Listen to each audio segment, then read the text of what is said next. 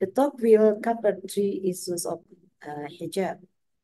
The issue of the development and modernization of hijab in Indonesia, and the adoption of hijab by Muslim women in Indonesia, their motive and their thoughts, and the legal arguments on the adoption of localized and modernized hijab in Indonesia provided by a number of Muslim scholars. Well, the wearing of hijab, as we have known, has been a recent phenomenon throughout Southeast Asia, including Indonesia. This is a phenomenon found not only among Muslim women adults, but also young girls. And following this phenomenon, we could find a variety of brands appearing on Indonesian markets, such as Hijab Alila, Elzata, Shafira, Rabani, Zoya, and others. These Indonesian markets or Indonesian designers of hijab, over number of hijab, over a number of various styles and colors of hijab. The hijab for prayers, which we call mukena, we always wear mukena when we perform prayers, has also been developed in a number of designs and colors and styles. So these Indonesian designers of hijab for daily lives, for daily activities, and for prayers develop their products suitable for the school, inner, as well as outer dress, pasminas that complement the style, bandanas and accessories, and mukena for various places that are easily brought to the places of work, for example. And interesting is also that slogans have also been advertised and ordered by these Indonesian designers. The slogans such as cantik, nyaman, halal, beautiful, comfortable, and lawful are offered by one of Indonesian designers to attract customers of physical comfort and religious appropriateness or Islamic appropriateness, correctness. From this, we could also see that advertisements explicitly stresses the necessity of local Islamic dress for good pious Muslims. So they often refer to the Islamic lawfulness of the material, the design, and the styles. And as I have already mentioned, this is, of course, a way of attracting customers, Muslim Indonesian wearers, in terms of religious values, while these designers also offered various colors, fabrics, and designs compatible for many occasions. This phenomenon shows that Indonesian designers or Indonesians in general have been really creative, both in blending pre-Islamic and Islamic styles and in maintaining the traditional heritage in the face of the pressures of modernizations. And this also touches on the issue of wedding dress. I have to mention that Indonesia, with over 1,000 ethnic and some ethnic groups, boasts a variety of traditional wedding attire. We know that each group of Indonesia has its own unique wedding custom and style. Java, for an example, is one of the largest ethnic groups with the most significant influence on national dress. Java has what is called kebaya. It is a long-sleeved dress adorned with lace and embroidery, and it is usually worn by Indonesian Japanese women in special occasions, in special local occasions, or in significant days of locality of Indonesia. The Japanese Islamic wedding dresses phenomenon actually emerged in the first decade of the 21st century, particularly in urban centers such as Surabaya, Solo, and Yogyakarta. In this context, the brides and the grooms usually wish to uphold Javanese customs and also wanted to obey the Islamic requirement of covering our the part of bodies that had to be covered according to Islamic legal doctrines. So following, in these, following this phenomenon or in this context, then it is interesting for us to see the aspects of wearing hijab among Muslim wearers in Indonesia. Number of researchers have highlighted two aspects of wearing hijab demonstrated by Muslim women in Indonesia. These are Islamic correctness and patience. And our observations highlight the same two aspects, these two aspects, Islamic correctness and patience. But we found also another aspect of wearing hijab, which is local or national identity, local identity or national identity.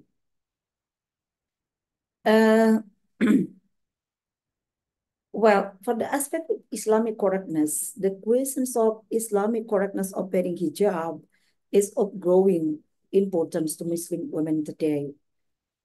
On this aspect, we interviewed a number of Muslim women wearing hijab, and one of the informants, a housewife and a mother, said that she began to wear hijab as an expression of her Muslim identity and for the sake of Islamic correctness or appropriateness. She told us that previously she had felt excluded from her Muslim community because she did not wear hijab. She felt excluded, as she told, because she was not considered to be correct in her clothing. Although to our assumption, it was her comfort herself that makes her feel excluded from the community of her area. But because she thought that she was excluded because of her un-Islamic veiling or clothing, then she initiated to wear hijab. And she then told us that after she wore hijab, she felt that she was no longer excluded from the Muslim community of her area.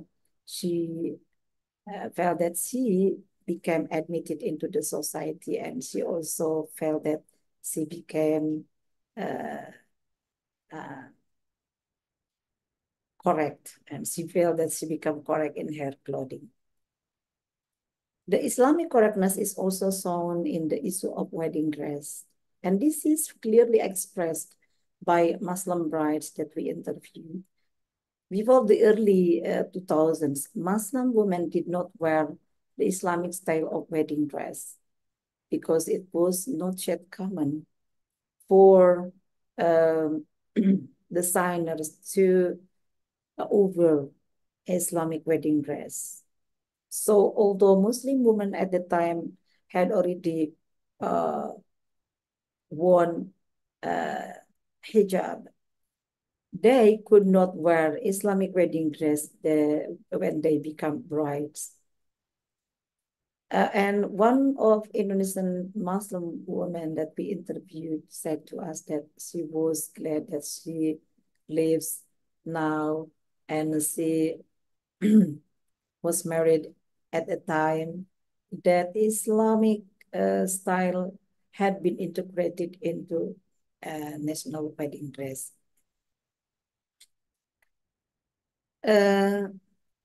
These arguments and this statement or this that admissions of Muslim women regarding the adoption of hijab supports the arguments of researchers who have discussed the trend for middle-class Muslim today that often thinks carefully about the Islamic correctness of their dress and who often try to comply to Islamic guidance of covering awrah. Well, the second aspect is fashion. Muslim women in Indonesia, as I have already mentioned, started to wear hijab, and many of Indonesian women wear hijab. However, we still could find that many Muslim women do not wear hijab. But interestingly, these women who do not wear hijab for daily lives often also wear hijab for various occasions. Those who wear hijab argued actually that wearing hijab does not mean being unfashionable, because according to them, hijab is a fashion. And women who do not wear hijab and who choose to wear hijab only for some occasions also think that hijab is fashion, and that hijab can be deliberately chosen or worn for special occasions. For them, it is often easier to adapt when they feel the need to wear it for special occasions, such as attending wedding ceremony of her colleagues, for example, when they are invited to come to the wedding ceremony and they understand that all of their colleagues wear hijab, they also adapt to the veiling of their colleagues and they then wear hijab and they come to their wedding ceremony.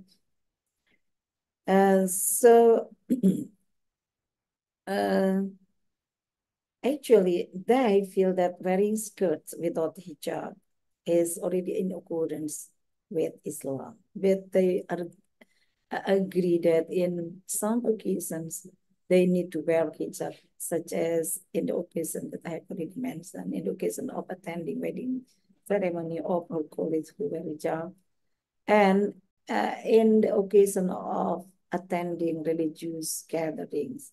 So they said that when they come to the religious gatherings, they would adopt their clothing into more Islamic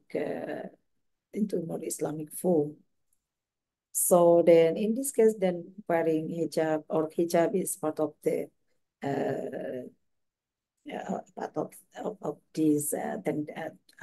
this this attitude of Muslim women who do not wear hijab for daily lives. And this aspect of vision is particularly the case or is relevant when it comes to mukena hijab for prayers. Many women, as I have already mentioned, in Indonesia still prefer not to wear hijab in daily life, but they decided to perform religious obligations as Muslims, such as the obligation of prayers and the obligation of conducting or performing pilgrimage. And at these times, they need and wear mukena. These arguments or this perspective actually is also strengthened by designers of hijab and mukena themselves. According to the designers, Muslim designers, developing and refining the wedding dress is even an Islamic necessity. And these arguments reflect the view of a number of Muslim scholars who say that in the context of wedding, luxury is a necessity and fashion can be raised to the level of obligation or hajjiyat. So in other words, they wanted to say that Islamic correctness and fashion go hand in hand. Well, the second I mean, the third aspect is local or national identity. And this aspect is very much relevant with the assertions of Muslims in Indonesia in defining their uniqueness as Indonesians. So wearing hijab, according to them, is an Islamic value or obligation, but they also find that wearing hijab can be can be local. So then they feel that with local fabric, local style, local material, and local design, they are showing their national identity as Indonesians and stressing that the localization of modernization of hijab is perfectly acceptable. Oh, in this context, we can or we may recall the fact that female authority figures such as Ibu Zakia Darajat and the wives of two Muslim organizations, NU and Muhammadiyah, including the wife of Papa Gus Dur, Abdurrahman Wahid, Ibu Sinta Nuriyah, wear hijab in their own ways, in their own styles, and in their own form of hijab. So the national or local identity here is very relevant with the fact that has already been shown by a number of Muslim women figures in Indonesia. And this aspect is also particularly relevant with the observation or performing of pilgrimage or Hajj by Indonesian Muslims or Indonesian Muslim women in particular.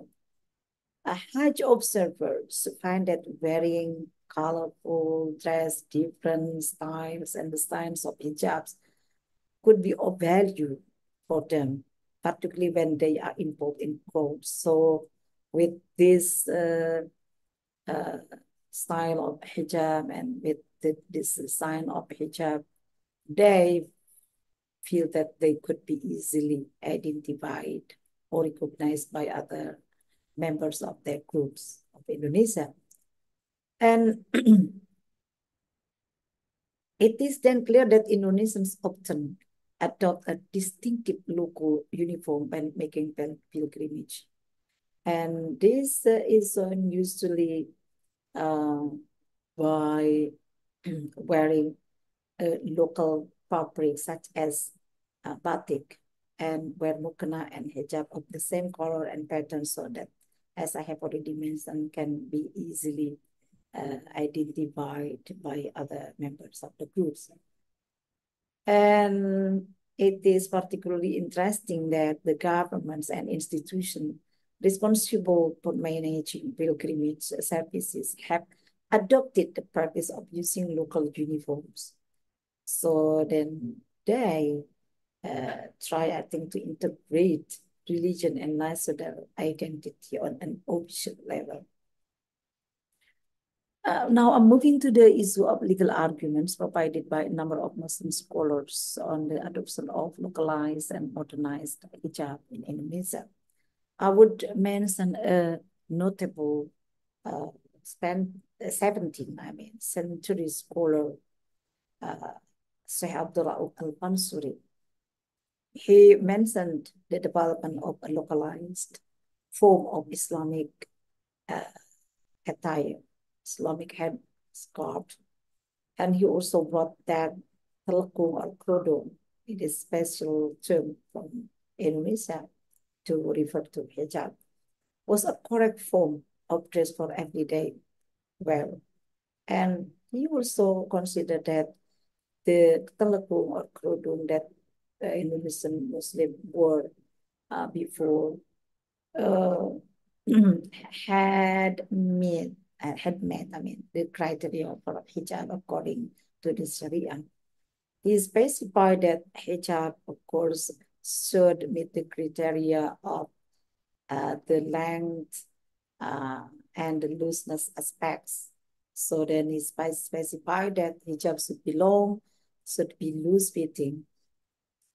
Another Muslim scholar of the 19th century, Hamka, also provide convincing arguments on the legal appropriateness of hijab. And Hamka argued that Muslims around the world, including Indonesia, would find ways of adopting Islamic clothing to local, of adapting Islamic clothing to local cultures, while observing religious values. And these arguments were also provided by a number of Muslim contemporary scholars. We know actually that scholars have debated over the exact meaning of aura, particularly when it comes to the issue of wearing of women's hair. And this issue has become part of the discourse and on the modernization of hijab. The modification of hijab, including a variety of colors, styles, and brands, has always been perceived by these Muslims contemporary scholars as normal and in line with the development of knowledge, technology, and art. A number of contemporary Indonesian scholars of any organizations or background found that any hijab in Indonesia is generally considered correct attire for both daily activities or prayers. They even argue that Indonesia had its own distinct local tradition and that Indonesian Muslims have a good knowledge of Islamic observance, including the veiling. To them, accommodating local values does not mean contradicting legal doctrines of Islam. One of the Indonesian Muslim scholars from Muhammadiyah, for an example, said that it was good to wear hijab for women, and it is always good for women to try to guard themselves from the gaze of others. And he proposed instructive arguments on color and design development to him and as to others. Colorful hijab is acceptable since color does not contradict Islamic value or Islamic teaching on veiling.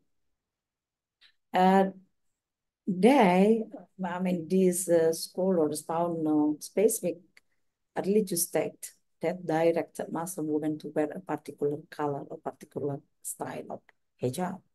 So then they argue that color and style are matter of visions, and variation of the style and visions are perfectly acceptable. However, they actually are aware and understand that wearing hijab has to meet a requirement of covering aura. So then they agree that what matters in Islamic legal perspective is the form of hijab. According to them, hijab should not be too thin, not too short, and should be loose. Although again, these issues are still debated among Muslim scholars, as they differ in defining the length and the looseness of hijab. When they are aware of these criteria of wearing hijab and of covering the aura regarding the aspect of form, they are also aware that in some cases, modern styles and the materials of the hijab could fail to meet the requirement of covering the aura and fail to conform with Islamic legal doctrines. However, they overall believe that wearing hijab of any styles and designs have enabled Muslim women to conform to Islamic teaching. And interesting is that they base their argument, their thoughts and reflections on one of the legal maxims that states, "Ma la yudraku kulluh la yudrak kulluh." What cannot be performed perfectly as whole should still be performed as far as possible. I think this is what I could present for this TWMCC lecture. I thank you very much for your kind attention. And I thank you for the opportunity. I hope this is useful, and I'm sorry about the unorganized presentation and about the language of my presentation. Thank you very much. Assalamualaikum.